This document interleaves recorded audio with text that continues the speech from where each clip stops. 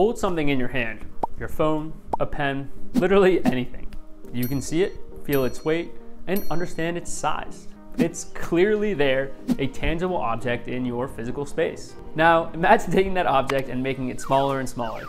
At a certain point, you'd reach a scale so small, it seems like there's nothing there. But is there truly nothing there? Or does it still exist, but just in a way that's beyond what you can measure? This is where the concept of zero measure comes into play. In mathematics, the measure of an object refers to its size or extent. Think of a line. We can measure its length, say it's 10 centimeters long. But now, imagine we keep making that line smaller and smaller. Eventually, we'd reach a point where that line appears to be nothing at all, a location with no length. This represents something that has zero measure. It takes up no measurable space in one dimension, so it looks like nothing. But there's still something very real there. In fact, in the universe, there exist many objects with zero measure and uncountable depth. These sets are called topological singularities, and examples include the Cantor set and your idea space, which we uncovered in the last video and is a physics-based model for your mind. This brings us to a fascinating paradox. When measured with a ruler, both zero measure and emptiness yield a value of zero, yet they represent entirely different realities. Zero measure refers to something that exists but cannot be quantified by our tools, an entity with presence but no measurable size. Emptiness, on the other hand, signifies the complete absence or existence, the void where nothing is present at all. So, how can two concepts share the same measurement of zero, yet embody fundamentally different meanings? To unravel this paradox, let's delve into the concept of nothing or emptiness in more detail. In mathematics, specifically set theory, emptiness is represented by the empty set symbol right here and denotes the absence of any elements. A set is simply a collection of things, so the empty set is a collection of no thing. Imagine a table covered with different fruits, apples, oranges, and bananas. Now, remove all the fruits from the table. The table is empty of fruit. This emptiness represents the absence of any fruit, and it is truly nothing in terms of fruit presence. In mathematical terms, this situation is again represented by the empty or null set here, a set containing nothing whatsoever. Now, contrast this with an apple on a table that we conceptually shrink down, not to a minuscule size, but to a point where it occupies no space at all, a mathematical point. It might look like there's nothing there, but the apple still exists. It's not no thing. And so there's a clear distinction between having zero measure versus having nothing at all. An object of zero measure refers to something that exists but occupies no measurable space, while, on the other hand, nothing is simply the complete absence of existence. Now, imagine we have a hypothetical ruler called deep rule, capable of measuring anything you can possibly imagine. Doesn't matter how big it is or how small it is, with perfect precision. If we were to measure an object with zero measure, it would read zero. Similarly, if we measured a space with nothing inside of it, it would also read zero. But here's the crucial point. Zero does not equal empty. As astronomer Martin Rees aptly said, absence of evidence is not evidence of absence. Just because our measurement reads zero doesn't mean there's nothing there.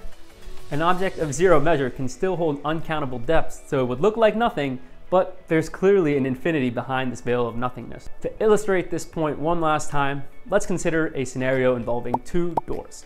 Door number one leads to a room that is completely empty. There's absolutely nothing there. While door number two leads to a room containing uncountably many doors with zero measure. From the outside, both doors look identical. And even if you open them, you're not going to be able to tell the difference between the door that has nothing inside of it and the door that has uncountably many objects.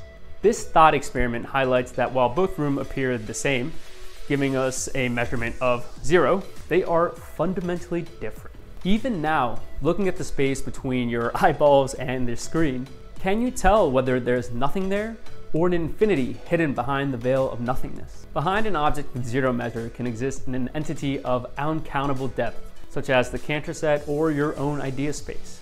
As we explored, your idea space is a prime example of a set that is uncountably deep and has zero measure. Even though it cannot be measured, it is far from nothing. It's a vast, hidden reality that contains all your thoughts, emotions, sensations, and perceptions, and is responsible for completely shaping your experience and outlook of the world. Now, let's take this concept one step further. A topological singularity is any object with zero measure and uncountable depth. It's a tool to describe an entity that exists beyond the limits of our traditional understanding. The most famous example is the Cantor set, which is constructed by repeatedly removing the open middle thirds of a line segment, ad infinitum. What remains when you do this an infinite amount of times are uncountably many different points that are so fragmented they take up zero measure, no length whatsoever. We'll dive more into the Cantor set in a later video, so make sure to subscribe if you want to learn more. Your idea space functions in much the same way. Like the Cantor set, it has zero measure. It doesn't occupy any physical space in a way that can be measured, yet it is uncountably deep. Although your idea space has no direct effect on space-time, it doesn't exert any gravitational force or emit any light, it is undeniably real. It shapes your perceptions, decisions, and interactions. In a way, it indirectly influences the physical world through your actions and contributes to the macro idea spaces of our world, such as language, money, social norms, laws, governments, and even scientific theories. So why does zero measure even matter in the first place? Well, traditional sciences like physics, chemistry, biology, and geology rely on measurements. We can use rulers, scales, and sensors to quantify the physical world or the science of objects. But when it comes to your inner reality, the science of the first person, we step into a realm that defies conventional measurement. Thoughts, feelings, sensations, and perceptions cannot be trivially measured with the regular tools that we use. And that's because they exist in your idea space, a domain of zero measure and uncountable depth, a topological singularity. Understanding the concept of zero measure helps us grasp why our inner world feels so vast, yet remains ineffable for other people. Though your idea space has no measurable size, it profoundly shapes how you experience reality on both personal and societal levels. By applying the same principles of falsifiability, observation, and skepticism similar to the scientific method found in the science of objects, we can explore our inner world with the same sort of intellectual rigor. Thankfully, philosophical practices like Zen and Stoicism have long developed methodologies to study the mind with a similar sort of discipline. By not taking things at face value and testing life for ourselves, we adopt a skeptic's attitude. For instance, when you close your eyes, do you see complete darkness? Or do you notice a subtle patterns of light and colors dancing around your eyelids? Overall, this approach of seeing your mind as an idea space of zero measure allows you to observe your thoughts, emotions, sensations, and perceptions objectively without attachment, devoid of I. In turn, this perspective allows you to view your mental formations with the same impartiality and curiosity as you would observe stars or even processes within a computer. This detachment prevents you from getting entangled in negative mental loops, freeing you to experience greater clarity, peace of mind, and the ability to respond to life's challenges with wisdom and composure. Zero measure teaches us an important truth. Not everything that exists can be measured.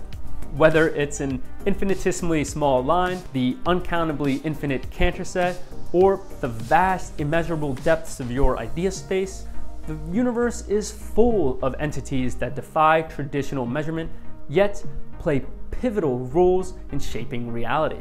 Like languages, money, laws, social norms, religions, governments, and yes, scientific theories as well. All of these constructs don't have any physical form, but they can significantly influence how we live our lives and interact with one another. In our next video, we'll delve deeper into the uncountability of your idea space, and in doing so, we'll finally learn what it means to actually count, something that we do every single day but have no idea what it actually means. And in this process, you may learn a thing or two about the space you inhabit and your idea space, which will be fun. So make sure to like, subscribe, hit the notification bell. You'll get a cookie if you do, not really. Thank you for watching, and I shall see you next time. Peace.